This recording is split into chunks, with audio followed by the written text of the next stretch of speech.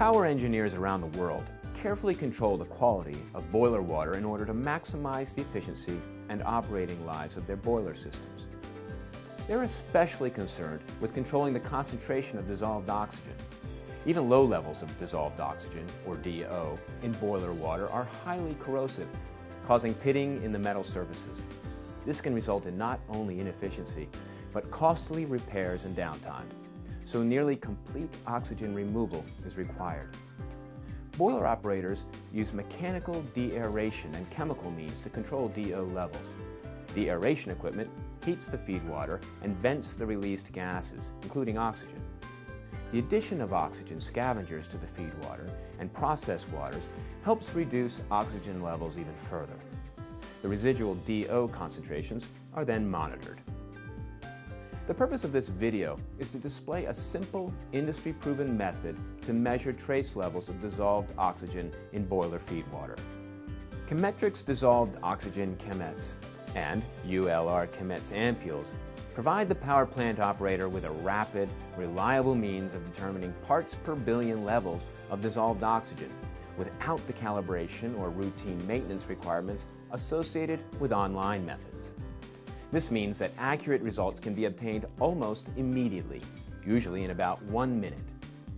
Chemetrix kits are commonly used as the primary method for determining dissolved oxygen, a means to verify readings obtained from online monitors, or as a backup method when online equipment fails.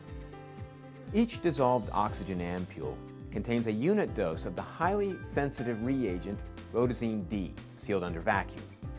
The Chemetrix rhodazine D method has been approved by the ASTM for boiler waters and applications requiring testing for low levels of DO. Ideally, sample testing should be performed at the boiler feed water pump or near the discharge side of the pump. As a last resort, a sample may be obtained from the storage section of the de-aerator. Sampling is the most critical part of dissolved oxygen analysis. A special sampling tube is included in each kit to allow the user to snap the tip of the ampule in a flowing sample stream before contamination by atmospheric oxygen can occur.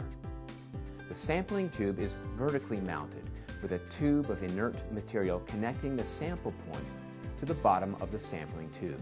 New sampling systems should be purged for several hours to eliminate any remnant air bubbles and other contaminants, while systems used routinely will require purging for only a few minutes.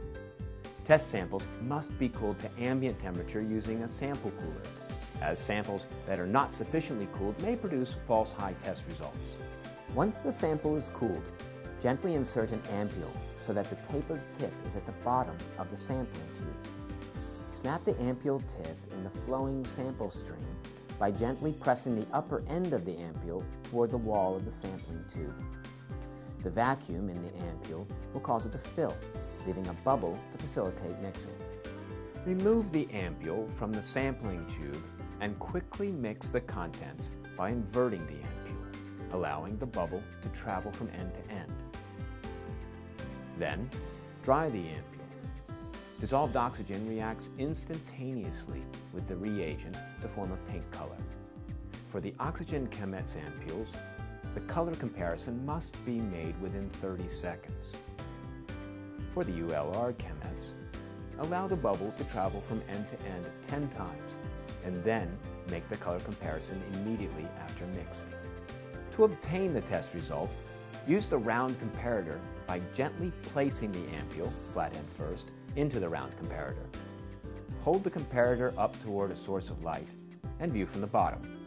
Rotate the comparator until the best color match is found. It's that easy. Here at Chemetrix, we believe that testing should be as simple as possible. Our test procedures are fast, easy, and accurate, making Chemetrix kits the top choice among plant operators worldwide.